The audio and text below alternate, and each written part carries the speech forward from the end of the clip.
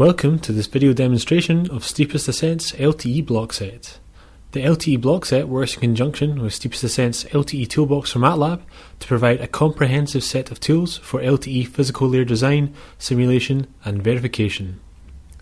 This interactive graphical platform presents the complex LTE physical layer in a controlled and accessible fashion to accelerate LTE physical layer design and test.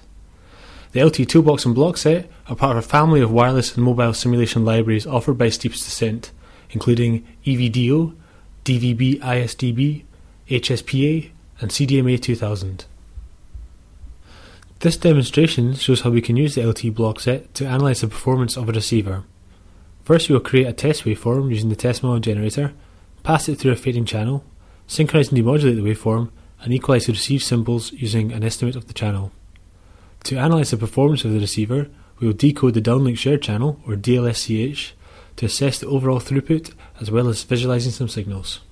Shown now is the system in Simulink used for our simulation, including the transmitter, channel estimation and equalization, and PDSCH demodulation and DLSCH decoding for analysis. I will now explain each component in more detail. The RMC generator tool is used to generate an LTE standard compliant OFDM modulation waveform and resource grid. This tool can easily be configured to generate all RMC specified in the standard. The generated waveform contains all the required channels such as the PDSCH, control data, primary and secondary synchronizing signals, and cell-specific reference signals. In this demo we will generate waveform R5, which uses 64 QAM modulation, code rate 3/4, and has a bandwidth of 3 MHz. Next, the modulated waveform is transmitted over a fading channel. Within the LTE Blockset, all the channel models described in the LTE standard are available. In this case, we are using extended vehicular A model with a maximum Doppler frequency of 70 Hz and medium antenna correlation at the receivers. 2 receive antennas will be used, therefore our receiver will use receive diversity to combine these signals. Additive white Gaussian noise is then added to the waveform at an SNR of 25 dB. The received waveform is synchronized to compensate for the delay caused by the fading channel, and then OFDM demodulated to recover the resource grid. At this time the grid is faded due to the propagation channel and needs to be equalized. We equalize the channel effect by estimating the channel and using this estimate to correct the received resource grid. The algorithm used to estimate the channel interpolates between the channel values obtained using cell-specific reference signals.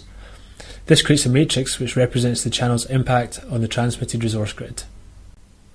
To recover the transmitted bits in the downlink shared channel, we first perform PDSCH demodulation. This includes deprecoding, layer demapping, symbol demodulation, and descrambling. Next, DLSCH decoding is performed, and the block CRC is used to deduce the number of blocks in error and the overall throughput, which is shown as a percentage of the maximum possible throughput. If we run the simulation, we can see the throughput changing on a subframe by subframe basis.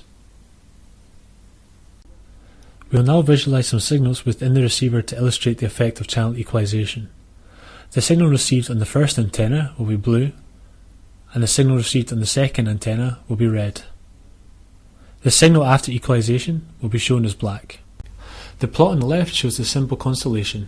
This simulation setup has a relatively low noise but a channel which is quite frequency selective and time varying. The red and blue constellations are extremely distorted by this channel, but the black constellation can clearly be seen as 64 QAM. The plot on the right shows the magnitude of the frequency response of the channel in location of the reference signals. This clearly shows the frequency selectivity and time variation of the channel. The equalized response, in black, is almost always flat except in some cases where a deep fade occurs at the same point in frequency and time for both receive antennas. When this occurs, the equalization fails and the throughput is reduced. This demonstration showed how Steepest Ascent's LTE Blockset can be used to assess aspects of LTE system performance. The ease of use and quality of documentation make the LTE Blockset a powerful simulation tool. The LTE Toolbox and Blockset is one of several simulation libraries available from Steepest Ascent.